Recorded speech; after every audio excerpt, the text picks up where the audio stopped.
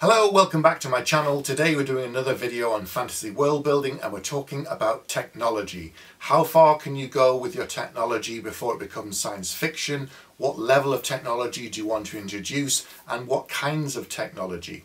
If you look back through history of Earth, we have different ages, whether it's the Stone Age, Bronze Age and so on. And this refers to what they were crafting tools and weapons from. I haven't seen a fantasy book with a Stone Age level of technology. Most fantasy books have steel weapons. This is just something that's quite common. There's no reason you couldn't have some kind of a Bronze Age thing. There are pros and cons, obviously. It means that the technology isn't nearly as advanced.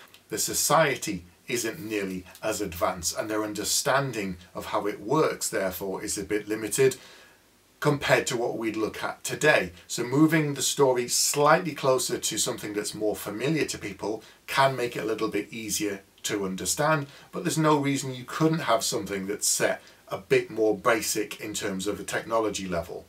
Moving away from weapons, let's look at something else. How about books? In fantasy books you often have scribes, people writing messages, and then some kind of transport system perhaps for getting messages around. But then you think about books, are they all being handwritten?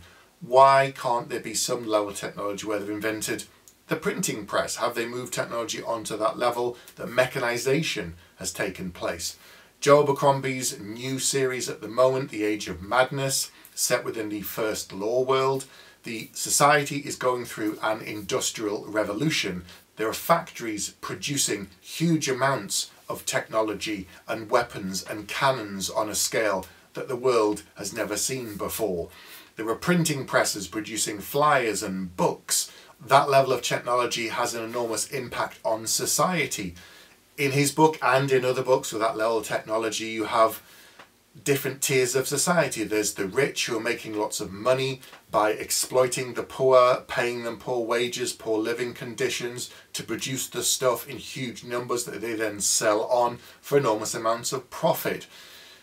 With Industrial Revolution, of course, there's an impact on society, where there's the food, there's the environment, muddying the waters, poisoning the water systems, all of this kind of stuff that feeds into it, things that we wouldn't do now. We can look back at our history and say, oh, that's disgusting, you know, poison the lakes and the rivers when pouring sewage raw into the sea and that sort of stuff. You're not even treating it. But within a fantasy world, they wouldn't understand that level of stuff. So why wouldn't they do it? Then you move forward into warfare and you think about what level of technology do they have? Do they have cannons, or is it something a bit more basic? Do they have huge catapults and trebuchets and siege engines for that sort of stuff? I've talked about architecture and cities in a previous video, but equally, what are they building their towns and cities from? What level of defence do they have? Is it just wooden palisades? Do they understand quarrying stone? Do they have massive walls to defend their cities? And therefore, if you're trying to lay siege to that city, what kind of technologies does the opposing force have to try and get inside? Another subsection of the fantasy genre is sometimes referred to as flintlock fantasy. This could be the books of Brian McClellan or Adrian Tchaikovsky with his Guns of the Dawn. And this is people who have the basic understanding of things like muskets and rifles and gunpowder. Maybe they've moved on to cannons as well, maybe they haven't. But there are still people with swords and shields, but now you have projectile weapons that are better than a basic bow and arrow, that are more dangerous and more lethal over long distances. This is another area that few people have dabbled with and done some great series in. The next thing to think about is, where does magic sit within this world that you've created in terms of technology? How developed is the technology? Is it basic swords and shields and steel weapons? Is it something more primitive? Have you advanced to some kind of technology that's with flintlocks and cannons and siege engines? And against all that, if there is magic in your world, how does it hold up? How does it compare? Is it an opposing force? Does it work in parallel with it? As I mentioned, the Brian McClellan novels, he has magic within that world where it works in parallel. Some people combine technology with magic and it has unique and interesting effects, which I won't spoil, but he's done something a bit different that I hadn't seen before. Another way to look at it is the Shadows of the Apt series, which is a 10-book series by Adrian Tchaikovsky. Now, he has some technology and some basic flying machines that are quite primitive, but he also has racial magic systems. This is where every race has an inherent ability or talent that gives them something unique. And all of the races within this world, it isn't a spoiler, it's part of the basic setup, is based upon a particular insect. They're called the Kindon. So for example, there are the beetles. These are very industrial. They're all humanoid looking people. The beetle Kindon are very industrious. They're very good at technology. They're very good at working out things and putting things together and building basic machines. Then you have the mantis Kindon. These are people who are great warriors. They have kind of bony spurs that come out of their forearms, which is another level of technology that's inherent to them. There's the ant Kindon, who, as you would expect, live in these huge kind of groups. However, they have essentially what is a hive mind, and they can communicate telepathically with each other. And you can't replicate that in most fantasy worlds with basic technology. It borders on the supernatural or the fantastical in nature. And that's a kind of a technology that, if you're starting down the normal industrial revolution level, you'd never have thought of, because it doesn't follow the kind of basic tracks. So where the technology blurs how it fits together with magic within your fantasy world, are they opposing forces? Do they work together? Is one rising and the other falling? What's happening within your world? And then think about all of the knock-on effects of that on society. History books are filled with examples of societies changing as new technologies are brought in. Some people are kicking and screaming and don't want it and reject it. Some go along with it willingly. This creates conflict, civils, wars, all sorts of problems, and you can look at history books for some great ideas and great examples.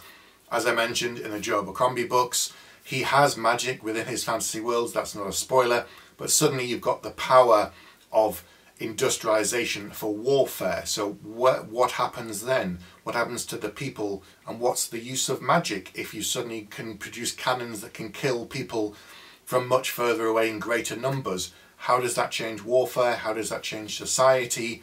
What does it mean? Where do they go from there? Some great questions and great ideas to raise that he's based, very loosely on other things that we've seen in the past, but it's completely set within his own fantasy world, and he's taking it in his own direction. In a previous video, I spoke about the Draconis Memoriam series by Anthony Ryan, and he has kind of steamships. That's another level of something of technology, perhaps, with industrialization. Transport is a great thing to think about, whether it's flying machines or ships or boats or some kind of mechanized boat. Do you have that within your fantasy world? Who's invented it? Who came up with it? Where did it come from? How long has it been in service? Is it something that's completely new that people are just getting used to for the first time? Because every time a new technology is introduced in our world, it takes a bit of time for people to get used to it. And some there again push back against it. Think about mobile phones now. They're everywhere. Most people that you probably know have one. But you go back only 40 years and they didn't exist. How has society changed with that now? Not just the 24-hour news cycle, but the fact that everybody can be connected at all times. You can look up anything on your phone and find the answer through the internet. You might be watching this video now or listening to it on your phone. That wasn't possible a long time ago. Instant communication around the world. Something like that on a very different level could exist within your fantasy world. Some radical new technology comes in, upsets the entire balance. There are so many different types of technology, whether it's transport, communications, weaponry. It's going to take a long time to explore. And as ever with this video, the goal is not to provide all of the answers. The goal is to raise lots of questions and get you thinking about this area. What level of technology do you have in your fantasy world? Do you have any? How far does it go? What is the impact on society? And where does it fit with everything else that you've created to create this cohesive fantasy world that feels realistic for the reader? So it's just another element to think about when you're building it. But as ever, don't spend too long building the world. Get on with the writing of it.